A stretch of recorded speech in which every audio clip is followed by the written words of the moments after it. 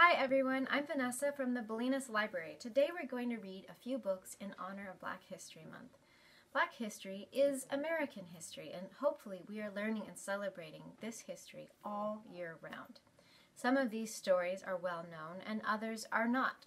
Some are based off of real life people and others are imagined. Maybe they're stories about kids going to school or spending time with their families. Let's read our first book, called Me and Mama, by Cozbi A. Cabrera, with permission from Simon and Schuster. And this is a story about a little girl spending a day with her mom. Good morning to you, sings Mama, bright as sun. Sometimes she sings it like the birthday song. I've tiptoed to where she is in the house. It smells like cinnamon. Papa and Luca are still sleeping, but I want to be everywhere Mama is. I put my nose to the window. My breath makes a cloud inside. The clouds outside are wearing shadows. The wind is painting the outside window with beads of water. It's raining, I say. The perfect day for boots and puddles, says Mama. Bathroom first, she says, then water. This is Mama's cup. Sometimes I take a cool sip, but I have to be careful because her cup is breakable. Is there a special cup in your house that's breakable that maybe you don't get to touch, or maybe you do but you have to be extra careful? This is my cup. Mama's cup goes clink clink with a spoon, and my cup goes do do. Clink clink clink do do do. Clink clink clink clink clink. Oh, oops, sometimes things break. This is Mama's toothbrush. This is mine. I get less toothpaste. Round my teeth with little circles, Mama says. Round my teeth with little circles, I say. It's shower and dress time. Mama holds up my towel. A shower is warm rain that gets you going. Mama and I both have silver dresses. I wear mine with silver shoes. They're my favorite. Today is not our silver dress day, Mama tells me. I put my silver dress back on the hanger and pick the plaid pants instead. Comb hair, says Mama. She points to my chair. I'm hungry, I say. Mama's thought of this ahead of time. She has warm oatmeal in the pot. This is Mama's bowl. She likes berries. And this is my bowl. I like bananas. What do you like on top of your cereal? Comb hair, Mama says again. I don't want the bumblebee barrette. I don't like the bumblebee barrette, I say. Mama closes her hand. She knows what I mean. She gives me the blue barrette. Comb hair, I say. I point to Mama's chair. Mama smiles. I give Mama the purpley pink barrette. It matches her dress. She calls it fuchsia. Out we go, I say. Max is waiting. These are my rain boots, and those are Mama's. Mama's rain boots are bigger than mine, and they're red. I watch from Max's tail before I close the door. Max doesn't wear boots. Outside, a pecker pecks. The sidewalk is longer than it is wide. I love the grass that grows in the in-between. It's moss, Mama says. It's velvet, I say. A hole is where branches. Nests are left behind in winter. Some things don't let go. But for what? The stores are boxes filled with people. We sing out loud to sky. Sky is water, taller than the trees. Mama says a song is highs and lows. Splash! Splash. The outside clouds are pink with a sleepy sun. The day and our good are done. Mama puts me and Luca to bed. Our day is done earlier than Mama and Papa's. It's just that way when you're growing. Mama reads to us. I read to Mama. I begin each story with sometimes. Mama laughs. She throws her head back and shines her teeth. I laugh too. You're my best girl, Mama whispers. Luca is already asleep. I slip through the blanket tunnel. She closes by my chin. There's the kiss. I love you, Mama, I yell. She turns off the light. My mouth gets sleepy first. The walls are dark, except by the window where the stars are hanging. I close my eyes and let the day spin some more pictures. There's Max and Luca and Papa and Mama's laugh and treeholes and tall songs and mossy velvet as green as grass and full of boxes and a blue barrette and a whole cup and a beaded window and warm indoor rain.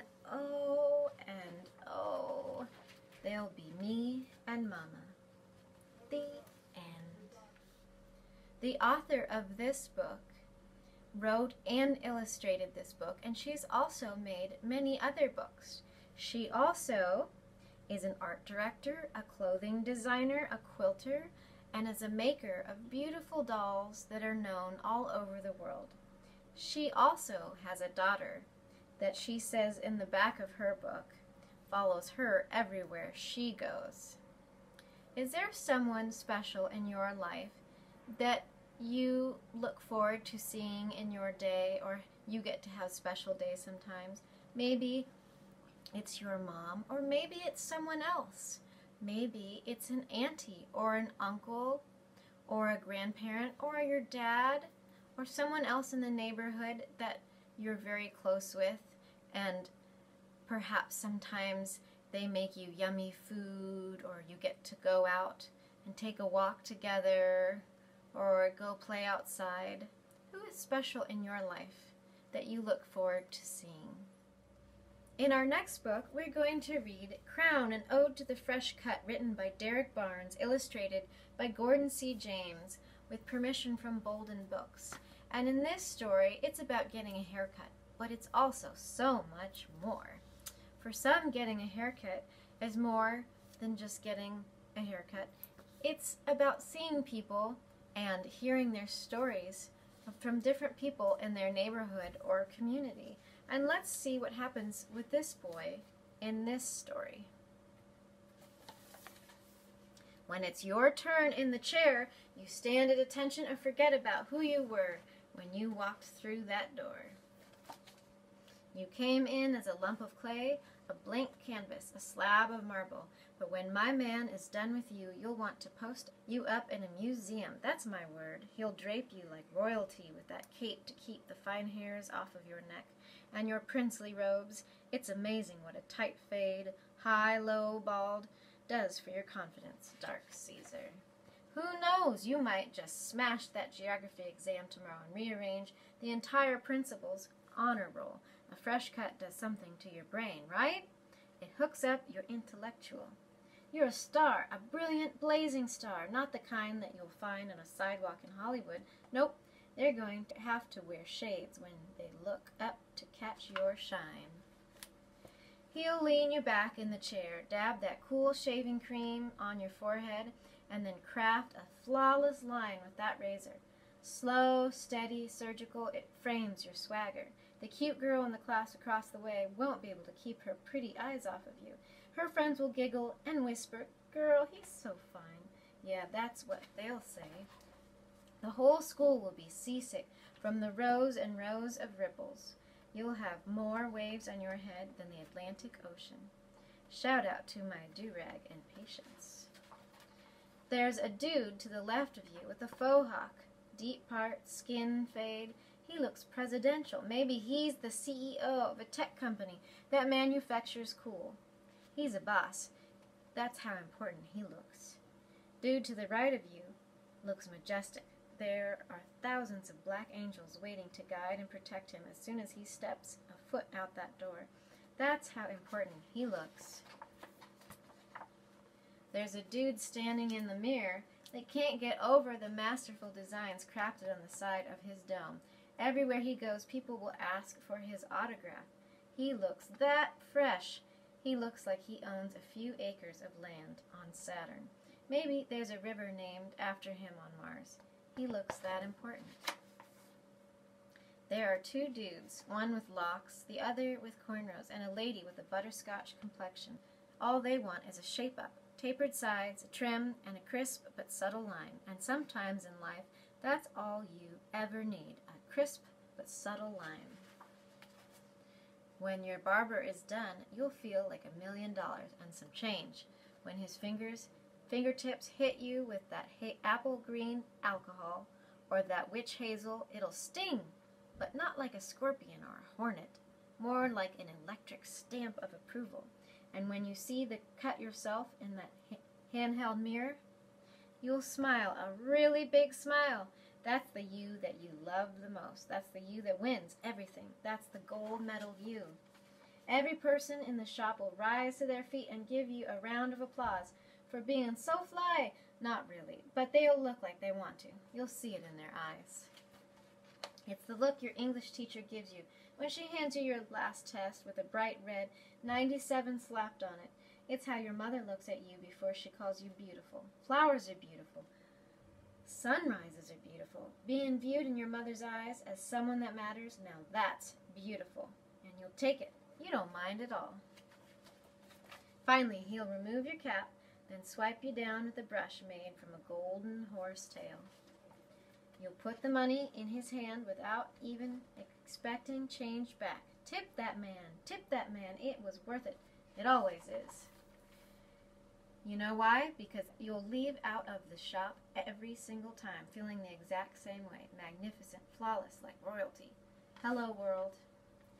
The end. The author Derrick Barnes writes in the back of his book how he used to take a bus to the barber shop when he was 11, and how fresh and confident he would feel after a haircut. He wanted to share his story to others as an important part of his growing up and all of the important men that he met and learned from in his life. These are just a couple different stories that I wanted to share with you because I appreciated their beautiful words and pictures. There are so many other stories that celebrate Black History Month, and hopefully, again, these stories are something we can read and reread all year round. Stories about the past and a history that we can learn from. Stories about how decisions that were made in the past still affect us today. And stories of the present, books that celebrate all the many different lives of Black and African Americans. I wish I had more with me today so I could fill up this whole library with all the books that I would like to share with you. There are stories about how our culture and country sees and judges skin color and how that affects African Americans differently than people with white skin. In the book Sulwe, a beautiful story by Lupita Nyong-o, illustrated by Vashti Harrison. It's a story about a little girl who learns how to love her beautiful dark skin. And in this story, The Skin I'm In, by Bell Hooks, she talks about how skin is just a covering and how it tells a part of our story, but not the whole story.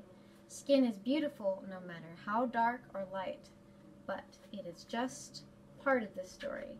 Our stories go much deeper.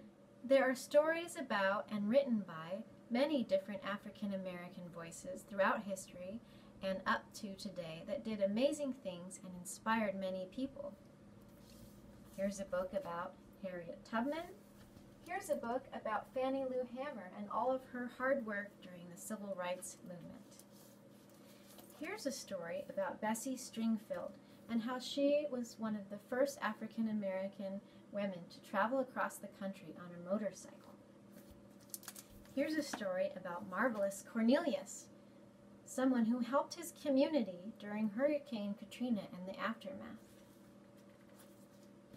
Here's a book, Mae Among the Stars, written by Roda Ahmed, about the famous astronaut Mae Jemison, the first African-American woman who went up in space.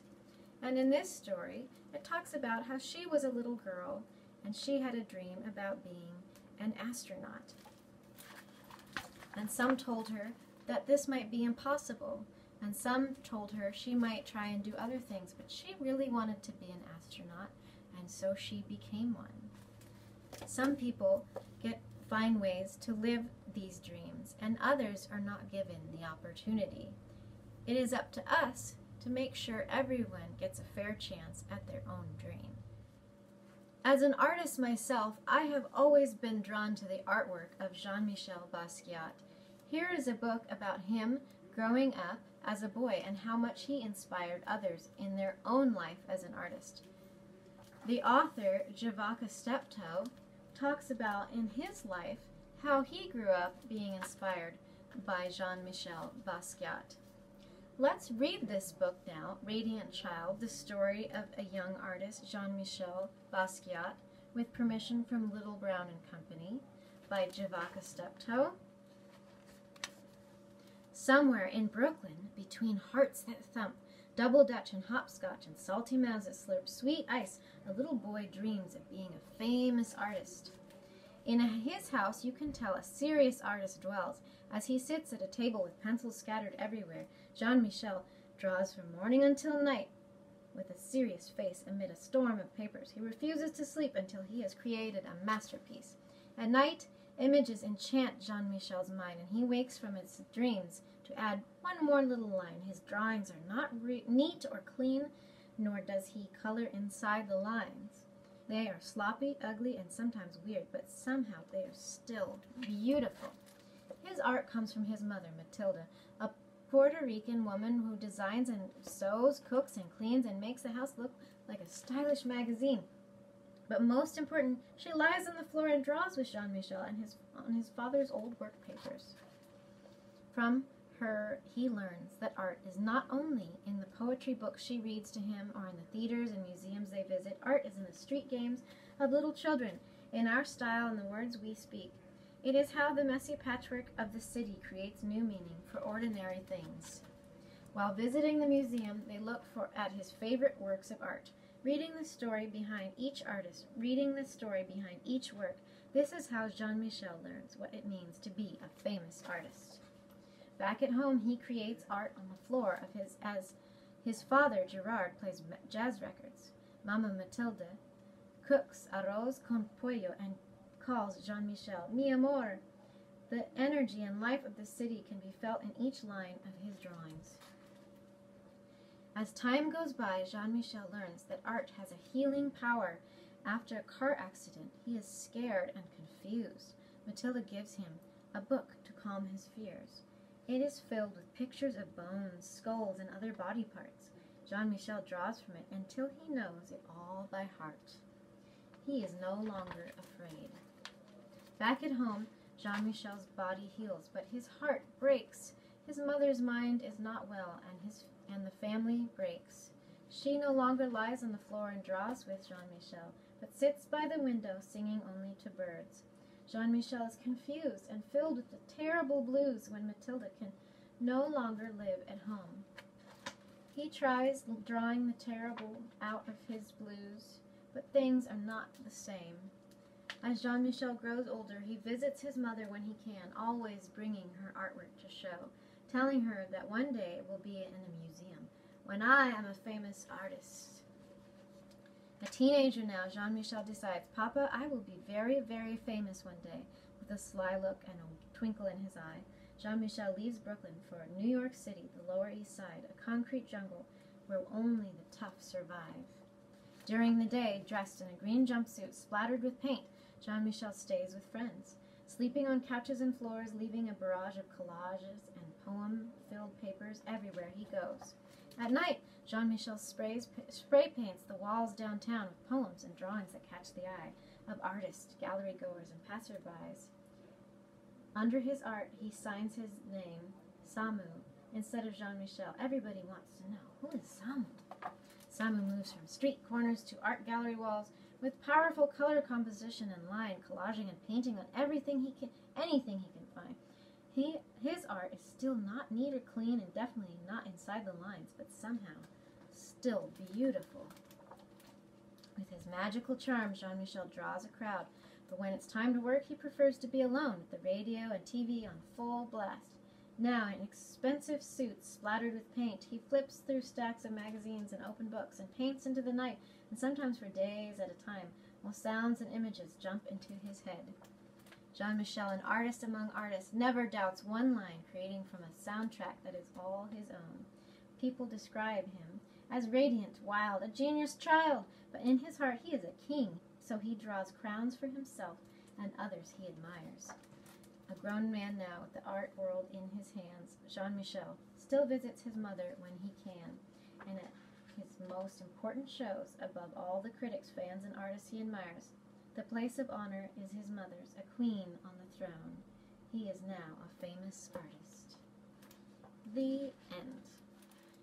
It is important to have stories and books in our life about others that we can relate to or learn from, whether real or imagined, from the past or from the present. These stories can inspire us and help us with our own dreams.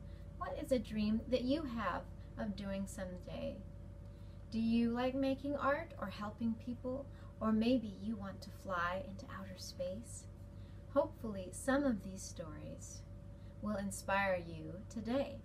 And whether it's a dream of going into outer space or just living in a safe and beautiful, happy home, we can all help each other too, making sure that everyone gets a fair chance at their own dream. Well, that's all for today, and I appreciate all that you are learning every day, and I hope your dreams grow and grow with every story that you read. Until next time, I'll see you later. Bye.